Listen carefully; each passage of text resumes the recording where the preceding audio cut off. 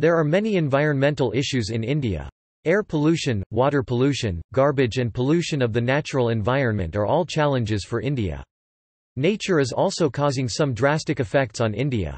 The situation was worse between 1947 through 1995.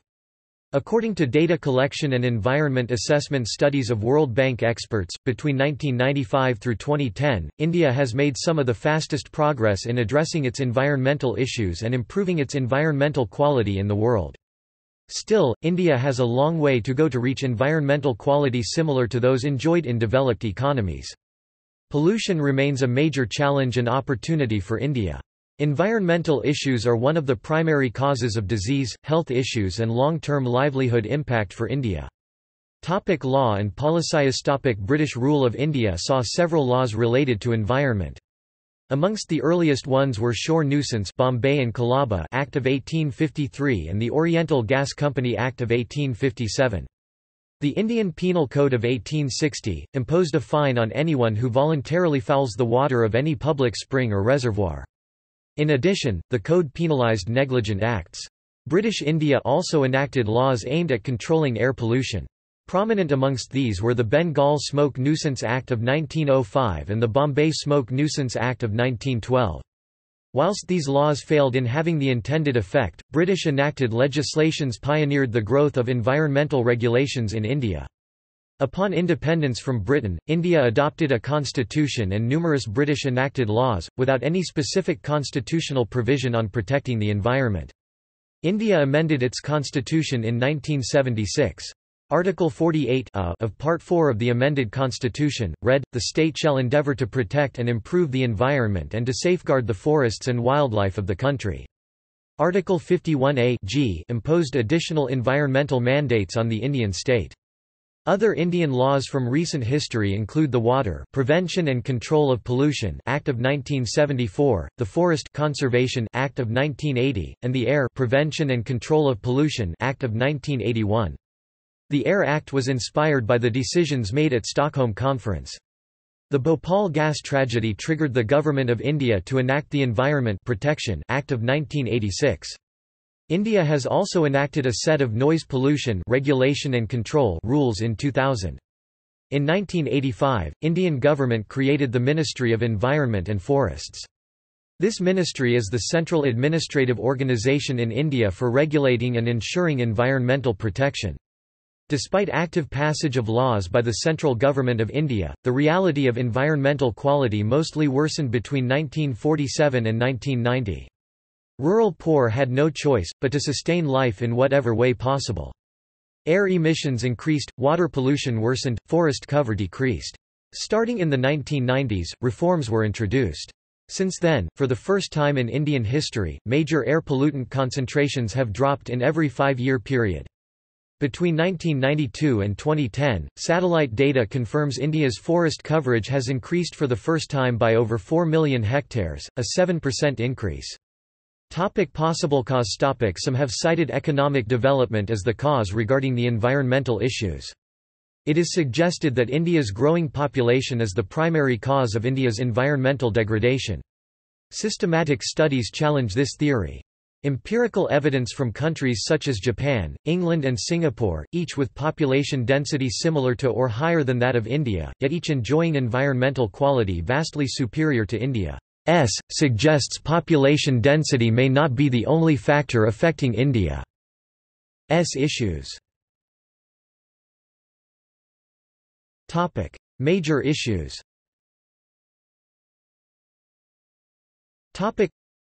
Major environmental issues are forest and agricultural degradation of land, resource depletion such as water, mineral, forest, sand, and rocks, environmental degradation, public health, loss of biodiversity, loss of resilience in ecosystems, livelihood security for the poor. The major sources of pollution in India include the rapid burning of fuelwood and biomass such as dried waste from livestock as the primary source of energy, lack of organized garbage and waste removal services, lack of sewage treatment operations, conditions, lack of flood control and monsoon water drainage system, diversion of consumer waste into rivers, cremation practices near major rivers, government-mandated protection of highly polluting old public transport, and continued operation by Indian government of government-owned, high-emission plants built between 1950 and 1980, air pollution, poor management of waste, growing water scarcity, falling groundwater tables, water pollution, preservation and quality of forests, biodiversity loss, and land-soil degradation are some of the major environmental issues India faces today. India's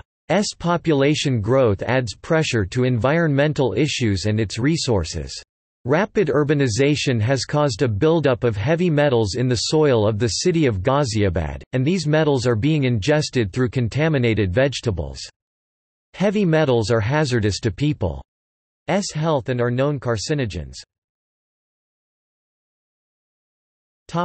Population growth and environmental quality. There is a long history of study and debate about the interactions between population growth and the environment.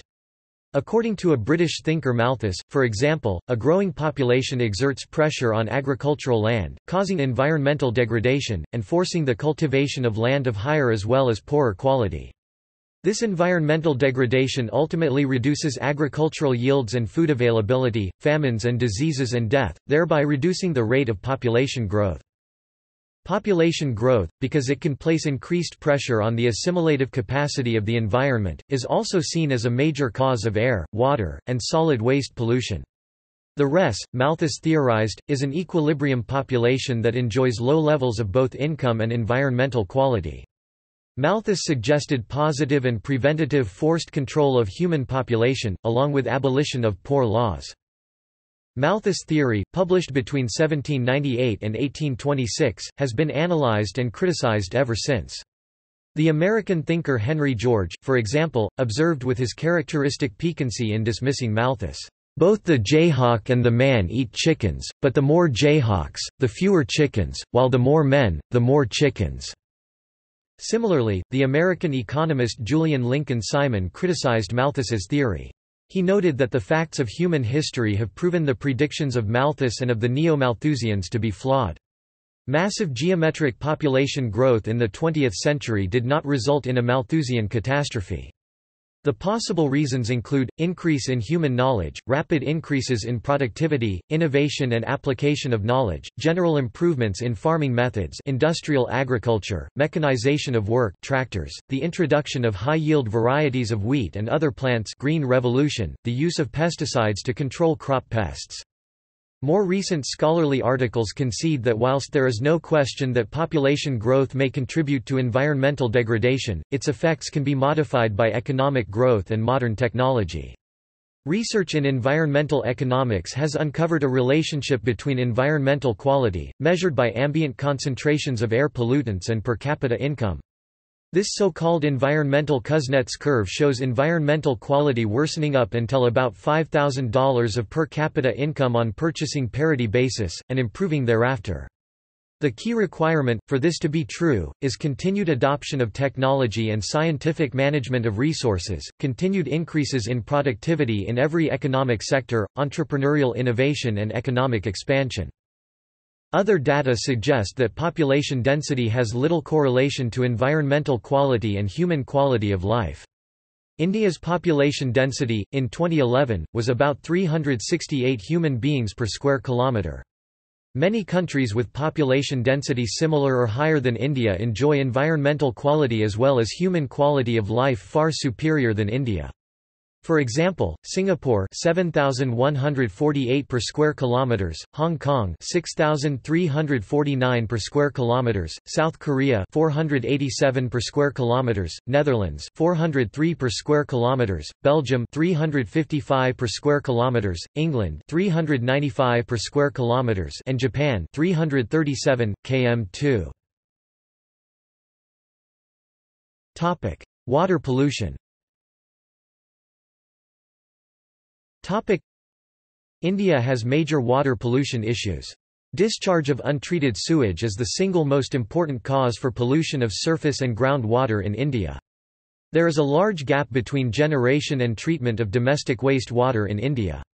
The problem is not only that India lacks sufficient treatment capacity but also that the sewage treatment plants that exist do not operate and are not maintained. The majority of the government-owned sewage treatment plants remain closed most of the time due to improper design or poor maintenance or lack of reliable electricity supply to operate the plants, together with absentee employees and poor management. The wastewater generated in these areas normally percolates in the soil or evaporates. The uncollected wastes accumulate in the urban areas, cause unhygienic conditions and release pollutants that leaches to surface and groundwater. According to a World Health Organization study, out of India's 3,119 towns and cities, just 209 have partial sewage treatment facilities, and only 8 have full wastewater treatment facilities. Over 100 Indian cities dump untreated sewage directly into the Ganges River. Investment is needed to bridge the gap between 29,000 million litre per day of sewage India generates, and a treatment capacity of mere 6,000 million litre per day. Other sources of water pollution include agriculture runoff and small scale factories along the rivers and lakes of India. Fertilizers and pesticides used in agriculture in northwest have been found in rivers, lakes, and groundwater. Flooding during monsoons worsens India's water pollution problem, as it washes and moves all sorts of solid garbage and contaminated soils into its rivers and wetlands.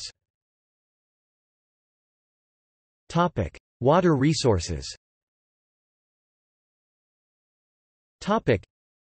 According to NASA, groundwater declines are highest on Earth between 2002 and 2008 in northern India. Agricultural productivity is dependent on irrigation.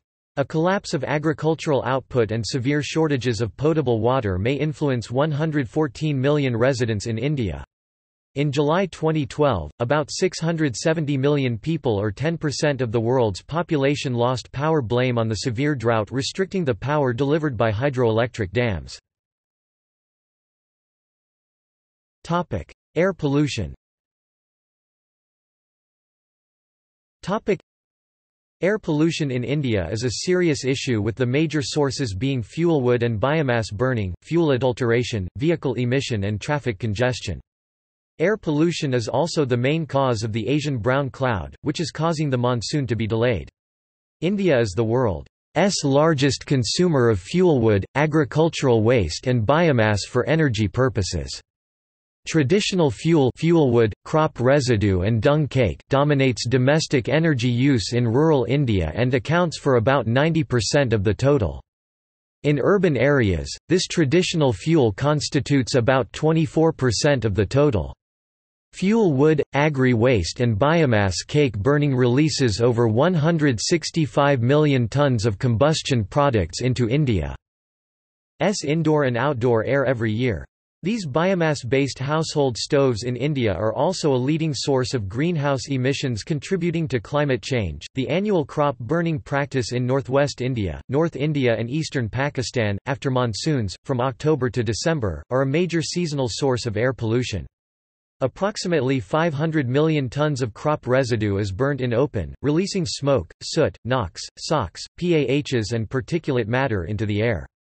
This burning has been found to be a leading cause of smog and haze problems through the winter over Punjab, cities such as Delhi, and major population centres along the rivers through West Bengal.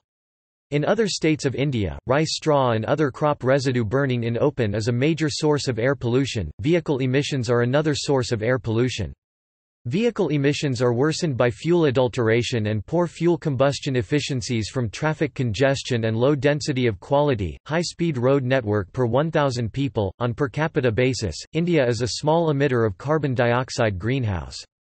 In 2009, IEA estimates that it emitted about 1.4 tons of gas per person, in comparison to the United States' 17 tons per person, and a world average of 5.3 tons per person.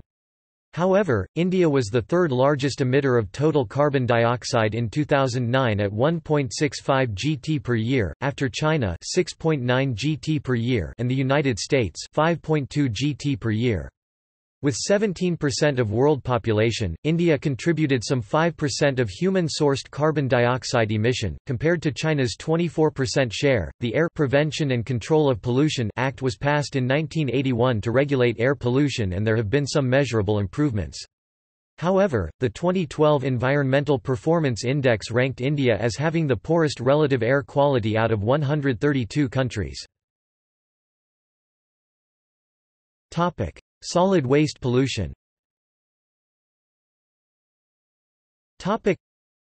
Trash and garbage is a common sight in urban and rural areas of India. It is a major source of pollution. Indian cities alone generate more than 100 million tons of solid waste a year. Street corners are piled with trash. Public places and sidewalks are despoiled with filth and litter. Rivers and canals act as garbage dumps.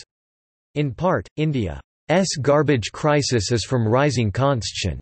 India's waste problem also points to a stunning failure of governance. The tourism regions in the country, mainly hill stations, are also facing this issue in the recent years. In 2000, India's Supreme Court directed all Indian cities to implement a comprehensive waste management program that would include household collection of segregated waste, recycling and composting. These directions have simply been ignored.